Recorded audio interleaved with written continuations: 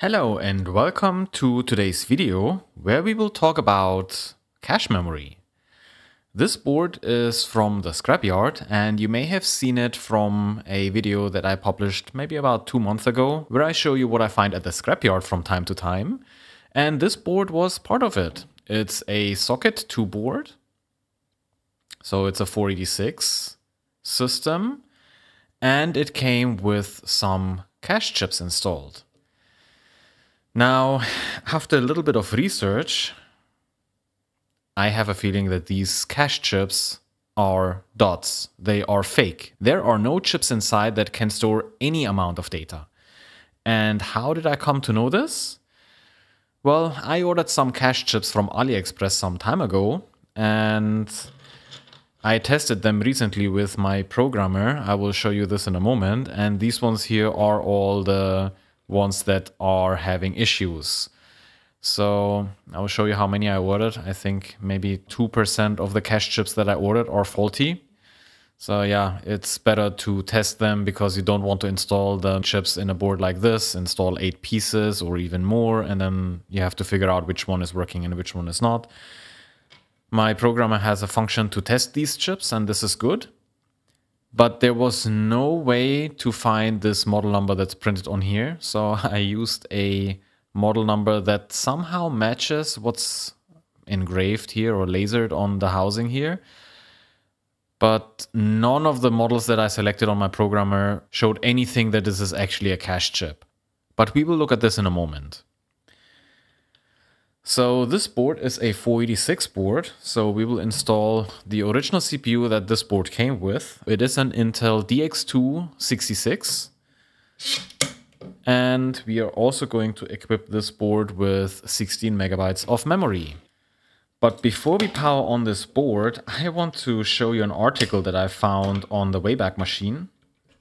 And this article particularly talks about these cache chips that I have here with this model number. So I'll put this motherboard aside now and let's have a look at this article. Here's the article I was talking about. This is a German magazine that published this in 2000. And what we can see here is that apparently there were many boards and many more fake cache chips in circulation at that time. They even went that far to modify the BIOS to most likely show a cache amount, although there are no cache chips on the board. And if we scroll a little bit further down, we see the model number that is printed on my cache chips. So yeah, it is most likely true that my cache chips are fake. I tried to test those cache chips in my programmer, but I couldn't find the exact model number. There were similar ones, but those ones also didn't work.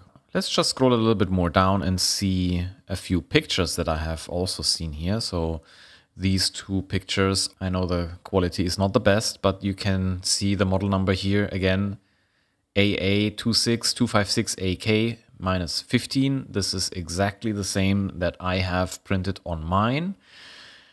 These ones here have a date code of 1994. Mine have a date code of 1995. And they even went as far as to remove the top of the housing. And as you can see, there is nothing in it. It's just the copper wires that lead to the legs. And then there is no die in the center where these copper traces connect to. I'm a little bit torn if I should damage my chips and see what's inside.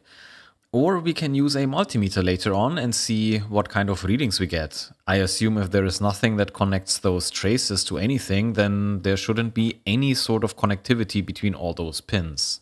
If you want to look at this article, I will put a link in the description. Unfortunately, the article is in German originally, so you have to use a translator to get this into English. But now let's move on to the board and power it on without any cache chips. I'm just curious what we get from the BIOS when we go through just before the operating system is loading. You get a small summary screen, and in there we should also see the amount of cache that is installed. So let's assemble the board and give it a try.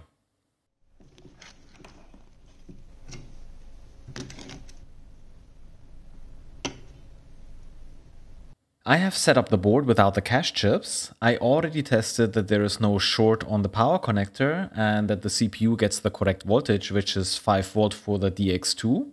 The board works, but I'm curious what we get when we post the board. The beep is there, and yes, we do get the correct CPU. This is all what I have seen before, but there are no cache chips installed. Okay, so here we have the system configuration. I pressed the pause button on my keyboard right now. This is a nice feature if you want to look at more details on your post screens. So here we have the system configuration, and we have an 8486 DX2, 66 megahertz. We have a base memory, we have the extended memory, and we have a cache memory of 256, which is not true. There is no cache on this board. So I don't know if it picks up the 256 because it's configured on the board, or it is a modified BIOS that shows you 256 kilobytes no matter what is installed. So this is something interesting to look at. I think I will try to maybe get the BIOS of this board and save it, and then flash the board with a BIOS that I can download from the RetroWeb, and maybe it will show then 0 kilobytes because, yeah, there is no cache installed. So I press the pause button again. It should continue to load MS-DOS. Or maybe I have to press escape. I don't know exactly. Looks like nothing is continuing. Yeah, escape. So with escape, you can continue loading the operating system. Before I update the BIOS chip on this board, let's see what BIOS version we have. Let me press reset. So I paused again. The pause button is really nice for these older machines. We have a deep green PC BIOS version 201R. And there is also a post string on the bottom. 17th of August 95, Opti chipset 82C895, and probably some other model numbers that are printed there. Yeah, so let's quickly have a look at the RetroWeb. I will probably just show you a screenshot. And I see a post string. This is the last line that we see here. And there is a version, and it says version 2.0 RA. So on the RetroWeb, I have a BIOS here with a post string that is matching the one that I have here, except for the last part here. I have KB11, but on the RetroWeb is only KB1. There is an older version, as it looks like, from 1994 on the RetroWeb, but this is not the version that I have. I have version 2.01. So I definitely have a BIOS that is not on the RetroWeb. Let me get this BIOS off the BIOS chip, and maybe we can play around with a hex editor and see if we can figure out what has changed in the BIOS. That would be interesting, maybe. And compare it with the file that we have on the RetroWeb. Unfortunately, the BIOS chip of this board has a sticker over it. I think it is probably very similar to one of the other memory chips that I have with the same number of pins. I think maybe I can take a WinBond 27C. Let's see. A WinBond 27C 512.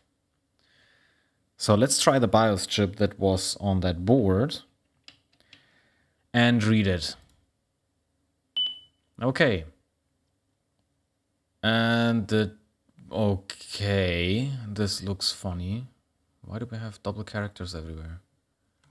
Maybe this is not the correct chip to select, so now I'm confused.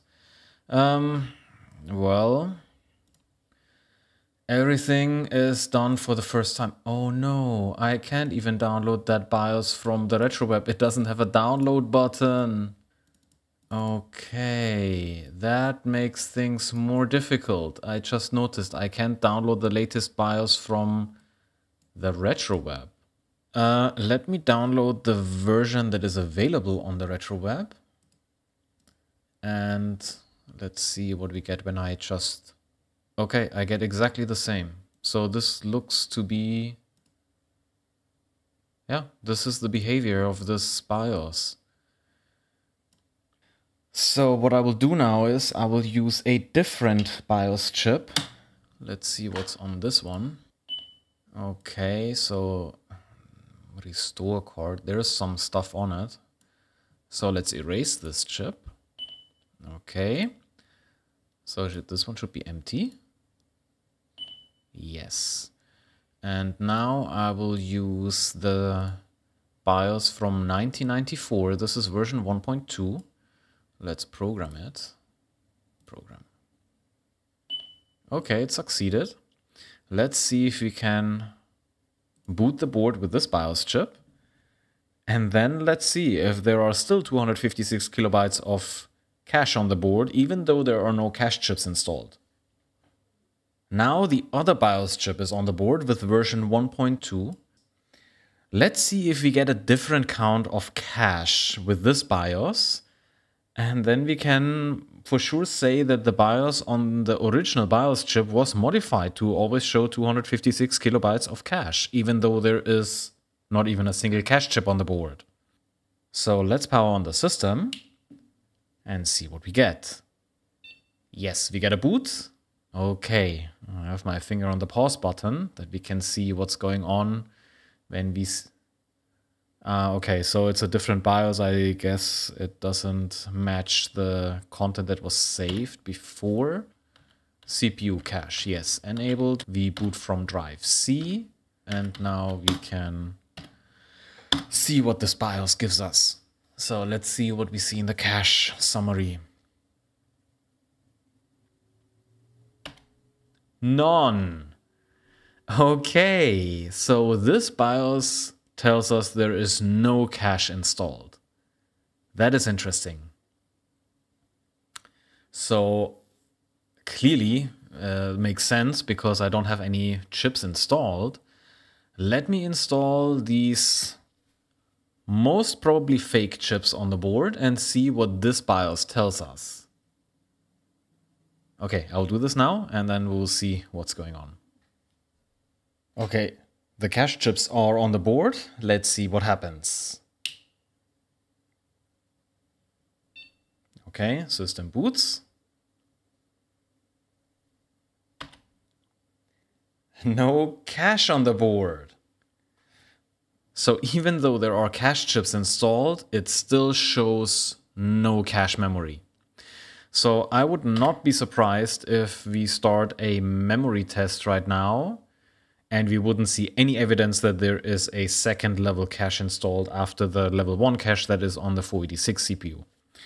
So let's quickly run speedsys and see what we get.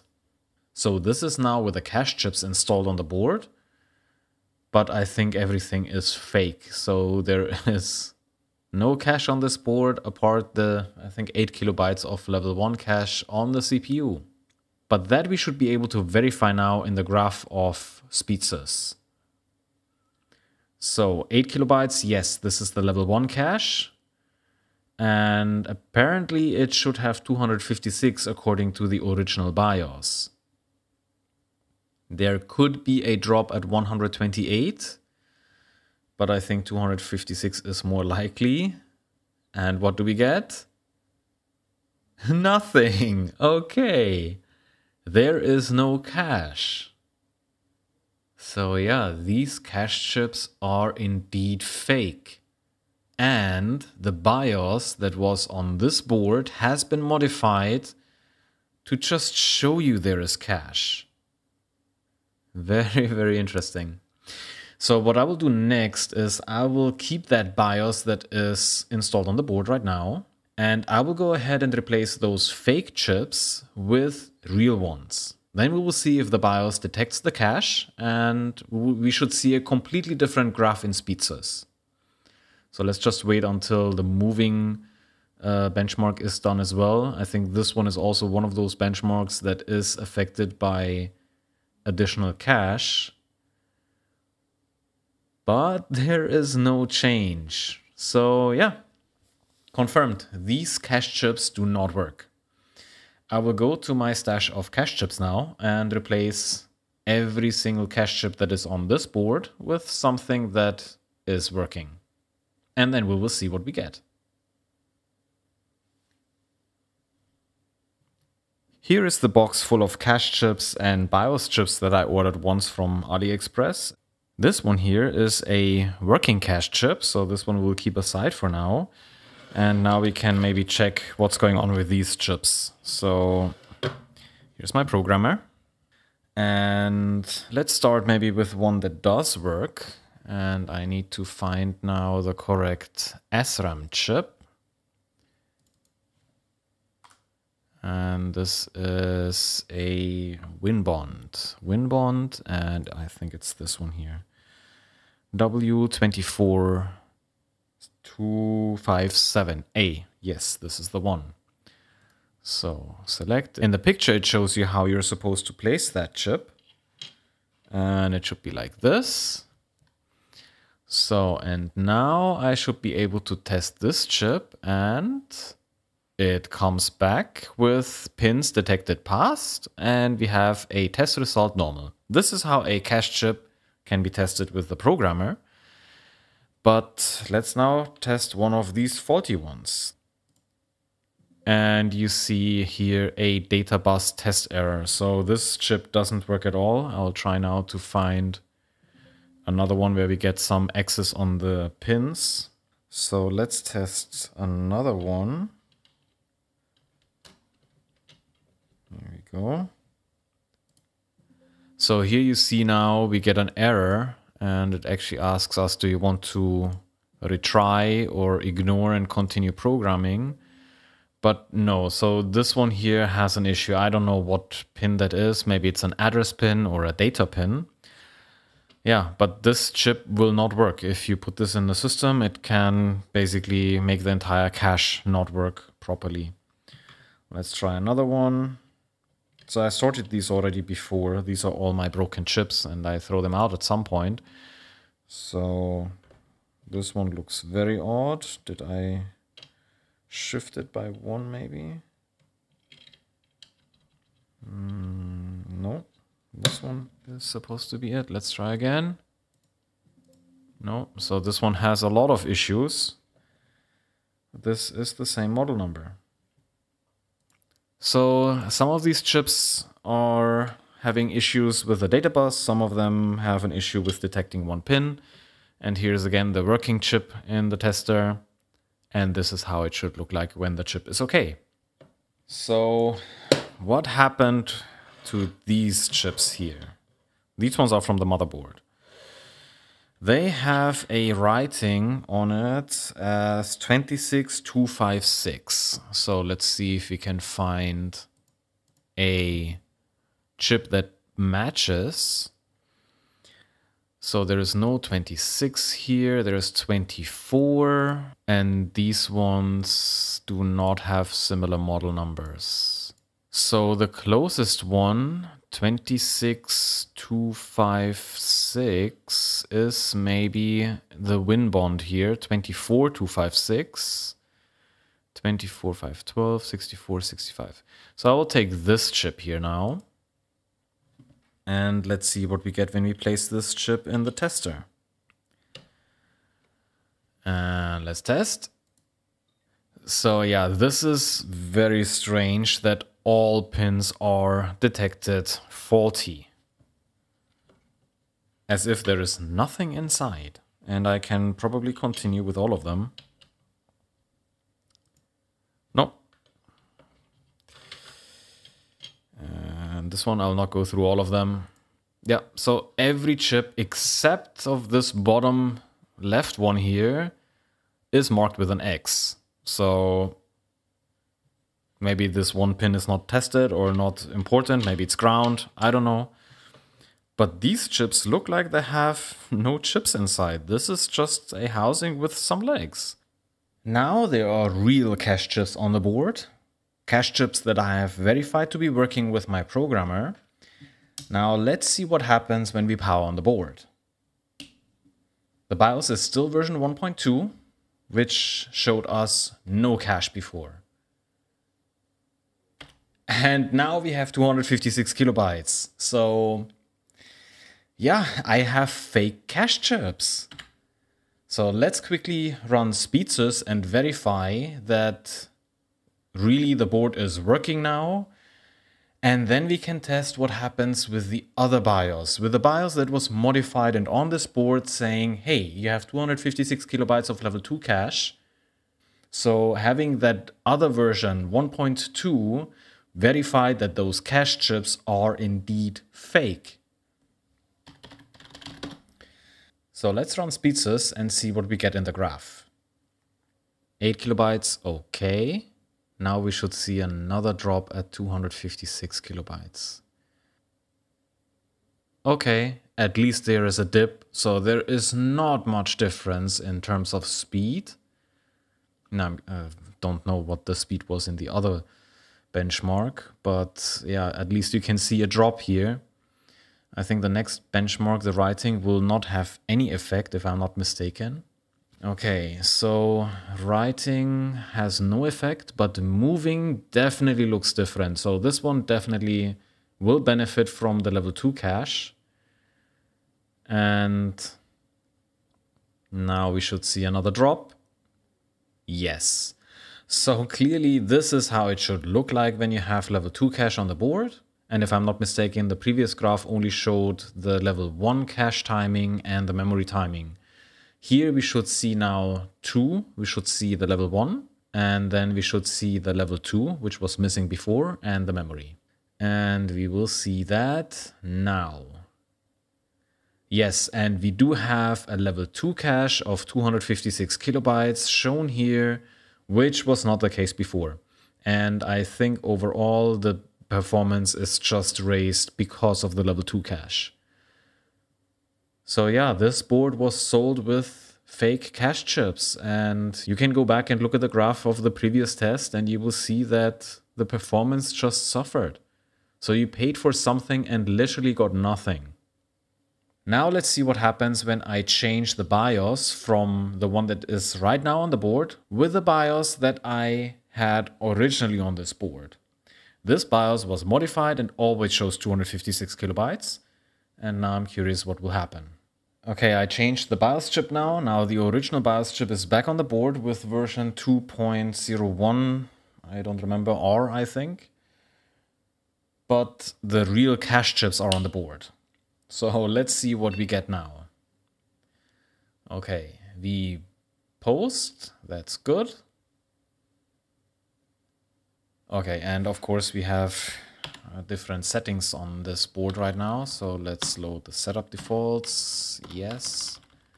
Internal external cache enabled. We boot from drive C. So let's save this and see what we get. The BIOS will definitely show 256 kilobytes on the next screen, but what will we see in speedsys? So yeah, here you can see 256 kilobytes cache memory. This we have already seen with this BIOS without any cache chips. So let's continue with the boot process and let's go into speedsys and see if this BIOS at least will utilize the cache that's on the board and it's just a display issue. Or did they change more? I doubt it. I think they just modified whatever is displayed on the summary screen. But to make sure, we will see the graph in speedsys right now, and this will verify if the board still takes advantage of 256 kilobytes of level 2 cache. And I think this looks really good. So we should see a drop very soon at 256. That means that board still takes advantage of the level 2 cache. Yes, here it is. So we do have a working level 2 cache on this board with a modified BIOS. It is a little bit unfortunate. I would love to put this BIOS on the retro web, but obviously with the modified content that it always shows 256 kilobytes of level 2 cache, that is a little bit problematic. It is a newer BIOS version though, it supports more features, and we should see another drop here. Yes, so 256 kilobytes of level 2 cache are working. So here's the final result. We see level 1 cache, level 2 cache, and the memory throughput. Now let's just go quickly and look at cache check. So yeah, I am looking forward to your comments. What do you think? And maybe you have this board with these cache chips and you thought, hey, I have 256 kilobytes of level 2 cache, but then it is just a modified BIOS and you have fake cache chips and you have no level 2 cache. So here is the summary, and you see very nicely that we have level 1 cache, which is at 67 megabytes per second. Then we drop to level 2 cache with 34 megabytes per second. And the main memory speed is at 27 megabytes per second. So obviously these cache chips are fake. There is probably not even a die inside this housing. And to verify this, I have set up the multimeter here, and I want to see if I can measure any type of resistance from one of the corner pins, which most likely is the power supply and ground. And I want to compare it with one of these chips. These are a selection of the 40 ones we have tested with my programmer. And let's just take one of these chips here and put the multimeter in resistance mode. So let me check if I just probe here, for instance, and I go to any of these pins here. Let's see if we see a resistance. Yes. So there is some sort of resistance from this pin to some of those pins here. And you see there's an electrical connection, even if it's in the mega ohms, but there is definitely something that is connecting those pins together. I can take another chip. Let's take these two. So again, I go here in the corner. So almost 12 mega ohms, 9 mega ohms. So there's definitely something that is connecting these pins together. Let's have a look at one of the fake chips. As you can see, there is absolutely no movement on the multimeter. So these chips are completely empty.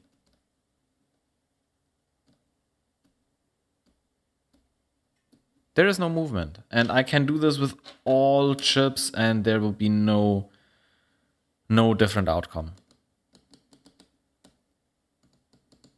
None of these pins are connected to anything. These are just empty housings with legs on them. That's it.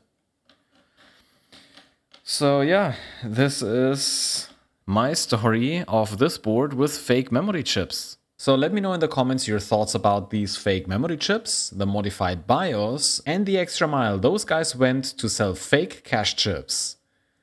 And this is all I have for you today. Thank you so much for your time. Thanks for watching my video. If you like the content, leave a thumbs up and subscribe to my channel if you haven't done that already. And also a big shout out to all my Patreons. Your invaluable support will make sure that I will continue to make those videos. Thank you so much, and I'll see you in the next one. Bye bye!